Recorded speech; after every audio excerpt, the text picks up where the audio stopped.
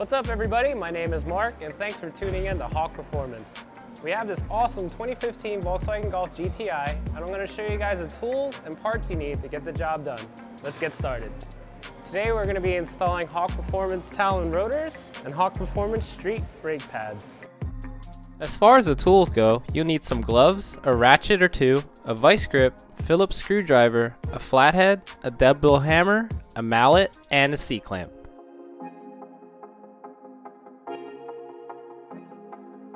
The install can be done no problem on jack stands, but since we had the honor of doing the install at Supreme Power, we're going to get this GTI up on a lift.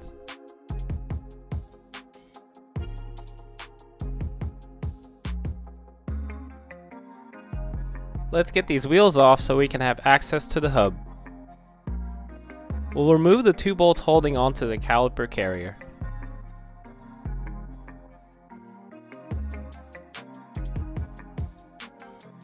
We'll rest it on the suspension arm for now and ensure that the brake line isn't being bent or stressed.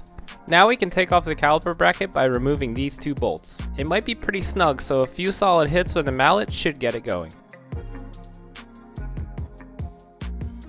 The rotors on this GTI have a torque screw that needs to be removed first in order to take off the rotor. Use a flathead to pry off the hub ring.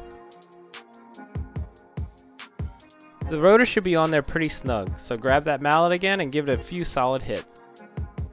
Remember to use a Scotch-Brite pad or some sandpaper to remove any rust on the surface before installing the new rotor.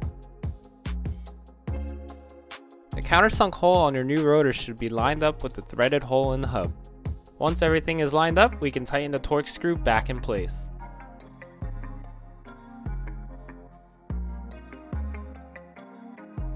First thing we'll do is remove the brake reservoir cap.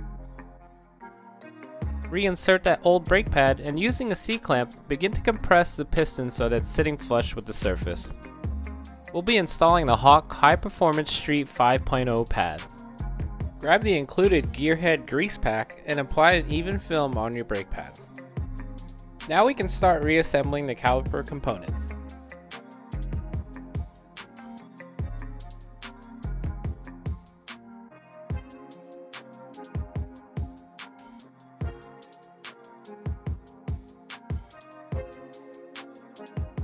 Ensure that the rotor is able to spin freely and that there isn't too much tension.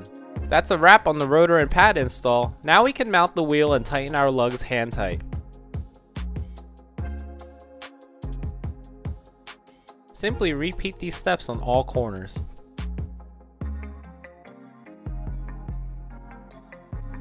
With the car on the ground, we can properly torque the lug nuts. Screw your brake reservoir cap back on and now we can start building brake pressure. Give it a few solid pumps and you should feel it start to stiffen up.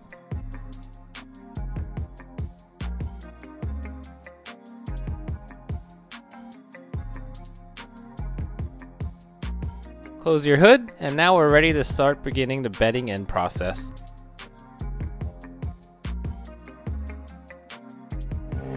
Start with some 30 to 35 mph runs and come to a rolling stop, not a complete stop, and repeat 6 to 10 times.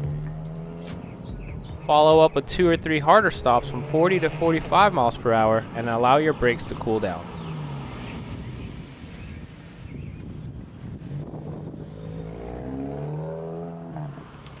If you see smoke, don't be alarmed. This is actually a good sign of proper bedding in procedure.